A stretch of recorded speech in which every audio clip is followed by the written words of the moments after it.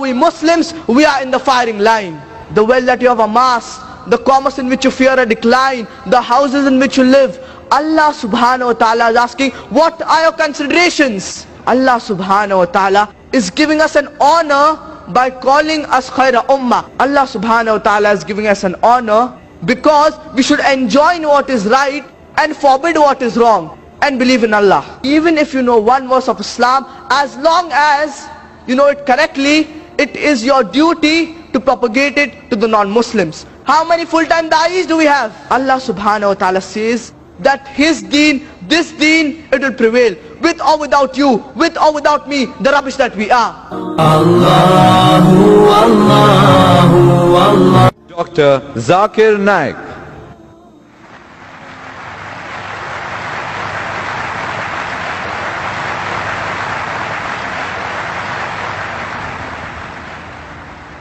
Alhamdulillah. Wassalatu wassalam ala Rasulillah wa ala alihi wa sahbihi ajma'in. Amma ba'd. A'udhu billahi minash shaytanir rajim. Bismillahir rahmanir rahim. Qul in kana aba'ukum wa abna'ukum wa ikhwanukum wa azwajukum wa ashiratukum وأموال اقترفتموها وتجارة تخشون كسادها ومساكن ترضونها أحب إليكم من الله ورسوله وجهاد في سبيله فتربصوا حتى يأتي الله بأمره والله لا يهدي القوم الفاسقين. رب اشرح لي صدري ويسر لي أمري واحلل عقدة من لساني يفقهوا قولي. My respected elders and my dear brothers and sisters, I welcome all of you with the Islamic greetings. Assalamu alaikum wa rahmatullahi wa barakatuh. May the peace, mercy and blessings of Allah subhanahu wa ta'ala, of Almighty God, be upon all of you. The topic of my talk is dawah or destruction.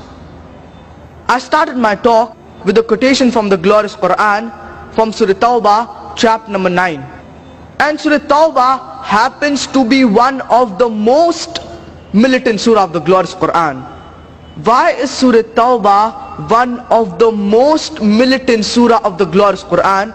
Because it is the only surah, it is the only chapter in the glorious Quran which does not begin with the formula Bismillahir Rahmanir Rahim. In the name of Allah, most gracious, most merciful. Otherwise, every surah, every chapter of the glorious Quran begins with the formula Bismillahir Rahmanir Rahim. In the name of Allah, most gracious, most merciful. But Surah Tawbah does not begin with the formula Bismillahir Rahmanir Rahim. The reason is because it is one of the most militant surah of the glorious Quran. For example, if you are walking along with your sister or along with your mother along the streets of Mumbai, and if there's a hooligan, if there's a ruffian who snatches the handbag of your mother and runs away, what will you do? But naturally you'll run after him, and after you catch him, you will not say Assalamu alaikum wa rahmatullahi wa barakatuh, may peace be on you. You will not say Bismillahir Rahmanir Rahim. You will get down to the subject directly. You will say, hey mister, give the handbag or else I'll break your neck. Hey mister, give the handbag or else I'll break your leg. You will get down to the subject directly. Bismillah is not called for.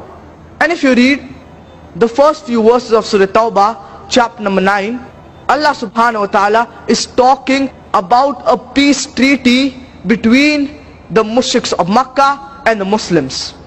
And this peace treaty, it was unilaterally broken by the mushriks of Makkah. And by the time Allah subhanahu wa ta'ala reaches verse number 5, He is giving the mushriks of Makkah an ultimatum, warning that put things straight in 4 months time, otherwise a declaration of war. And when Allah subhanahu wa ta'ala is giving an ultimatum, a warning to the mushriks of Makkah, Bismillah is not called for. That's the reason some scholars say that Surah Tawbah does not begin with the formula Bismillahir Rahmanir Rahim. This is one of the reasons. There are several other reasons. And by the time Allah subhanahu wa ta'ala reaches verse number 24, Allah subhanahu wa ta'ala, He's addressing us Muslims. Now we Muslims, we are in the firing line. Allah subhanahu wa ta'ala says, قُلْ إِنْ كَانَ آبَاؤُكُمْ, say, whether it be your fathers, وَأَبْنَاؤُكُمْ, your sons, وَإِخْوَانُكُمْ, your brothers, وَأَزْوَاجُكُمْ, your spouses, وَعَشِيرَتُكُمْ, your relatives. Allah subhanahu wa ta'ala is asking, what are your considerations? Are they your fathers?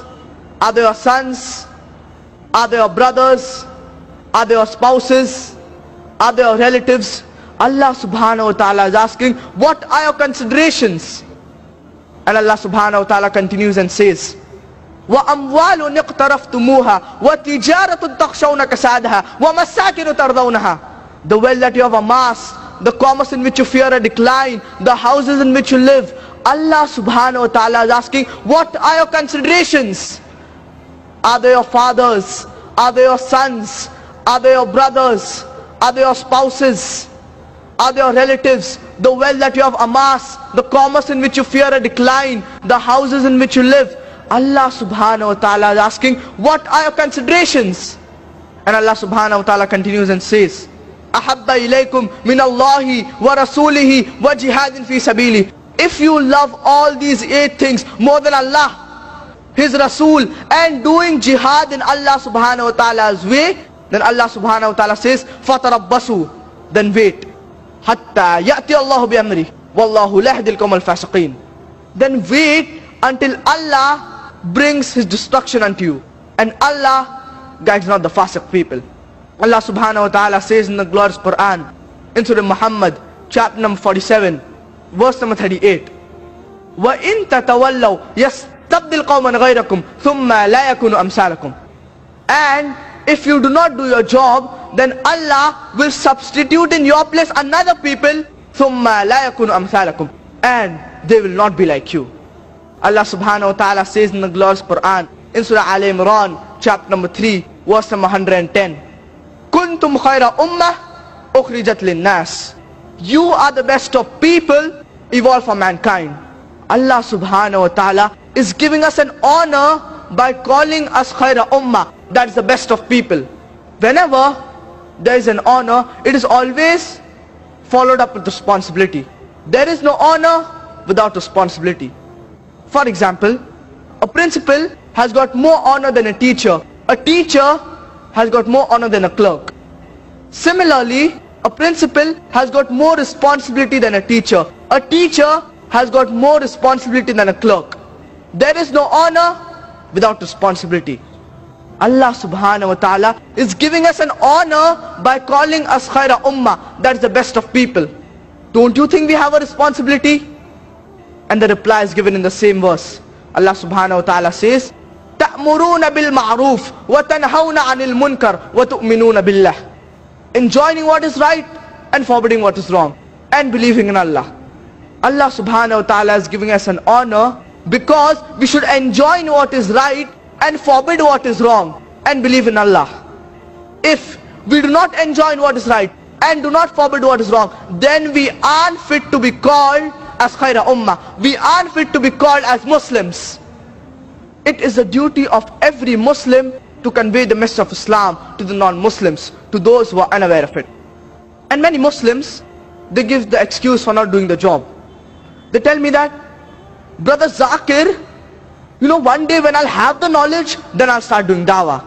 They think one day when they'll have the knowledge, one day when they'll become a big sheikh like Sheikh Ahmad Didat, they'll start doing dawah. That time will never come. Our beloved Prophet Muhammad sallallahu alayhi wa sallam said, it is mentioned Sahih Bukhari, volume number 4, book of knowledge, hadith number 3461. Ballighu anni walau ayah. Propagate even if you know one verse. Even if you know one verse of Islam, as long as you know it correctly, it is your duty to propagate it to the non-Muslims, to those who are unaware of it. Allah subhanahu wa ta'ala says in the glorious Quran, in Surah Ghashiyah, chapter number 88, verse number 21, فَذَكِّرْ إِنَّمَا أَنْتَ مُذَكِّرْ لَسْتَ عَلَيْهِمْ بِمُسَيْطِرْ. Your job is to convey. Giving hidayah, it is in the hand of Allah subhanahu wa ta'ala. We don't have to wait for results. We have to convey the message. Giving hidayah, it's in the hands of Allah subhanahu wa ta'ala. Allah subhanahu wa ta'ala says in the glorious Quran, in Surah Asr, chapter number 103, verse number 1 to 3.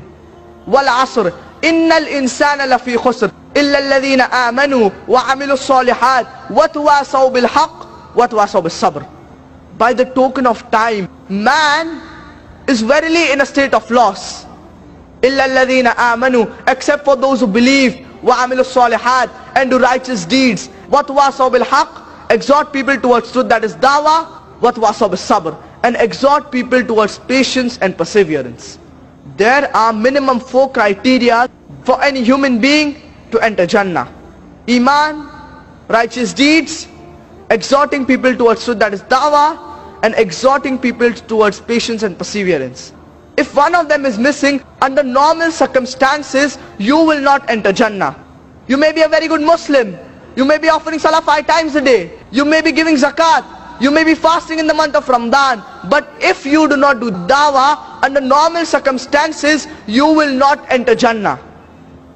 Not only dawah is important, all 4 criteria are equally important. Iman, righteous deeds, exhorting people towards truth, that is dawah, and exhorting people towards patience and perseverance. If one of them is missing, under normal circumstances, you will not enter Jannah. If Allah wants to forgive you, it is upon Allah subhanahu wa ta'ala. As Allah subhanahu wa ta'ala says in the glorious Quran, in Surah Nisa chapter number 4 verse number 48, and Surah Nisa chapter number 4 verse number 116, Inna Allah la yaghfiru an yushraka bih, wa yaghfiru ma duna dhalik liman yasha. Allah will not forgive the sin of shirk, but He will forgive anything else to whom He pleases. Allah subhanahu wa ta'ala says in the glorious Quran, in Surah Al-Imran chapter number 3 verse number 104, وَلْتَكُمْ مِنْكُمْ أُمَّةٌ يَدْعُونَ إِلَى الْخَيْرِ وَيَأْمُرُونَ بِالْمَعْرُوفِ وَيَنْهَوْنَ عَنِ الْمُنْكَرِ وَأُولَٰئِكَ هُمُ الْمُفْلِحُونَ. Let there arise out of you a band of people inviting towards all that is good, enjoining what is right and forbidding what is wrong, and they are the ones to attain felicity.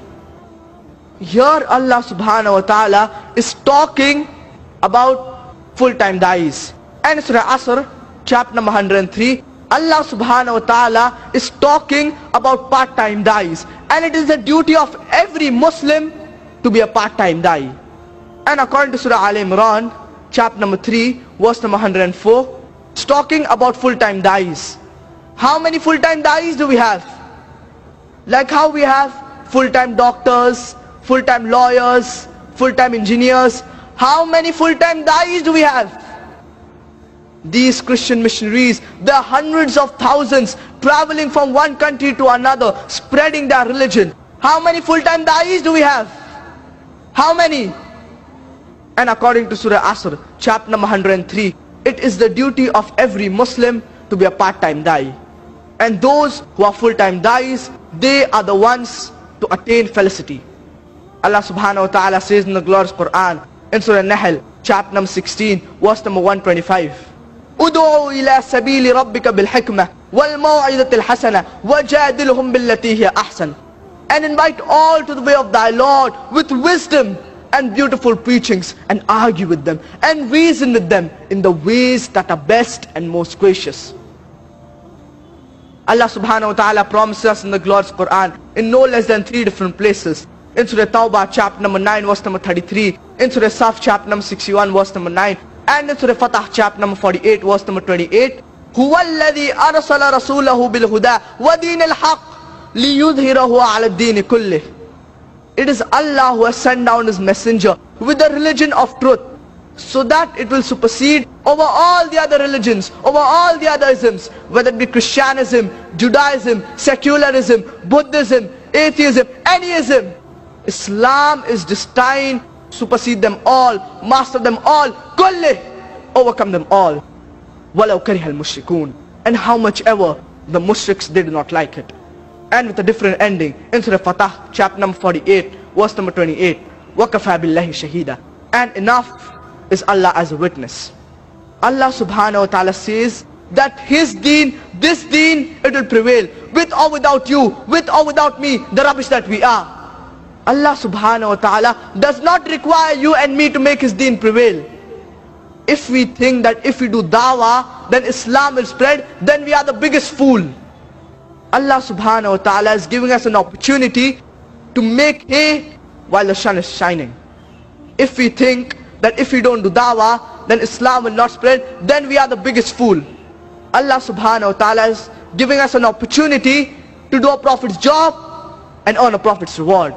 I would like to end my talk with a quotation from the glorious Quran, from Surah Fussilat, chapter number 41, verse number 33. وَمَنْ أَحْسَنُ قَوْلًا مِمَّنْ دَعَا إِلَى اللَّهِ وَعَمِلَ صَالِحًا وَقَالَ إِنَّنِي مِنَ الْمُسْلِمِينَ. Who is better in speech than one who invites others to Allah subhanahu wa ta'ala, works righteousness and says that I am a Muslim. وَآخِرُ دَعْوَانَا أَنِ الْحَمْدُ لِلَّهِ رَبِّ الْعَالَمِينَ. Jazakallah. وآخر دعوانا أن الحمد لله رب العالمين.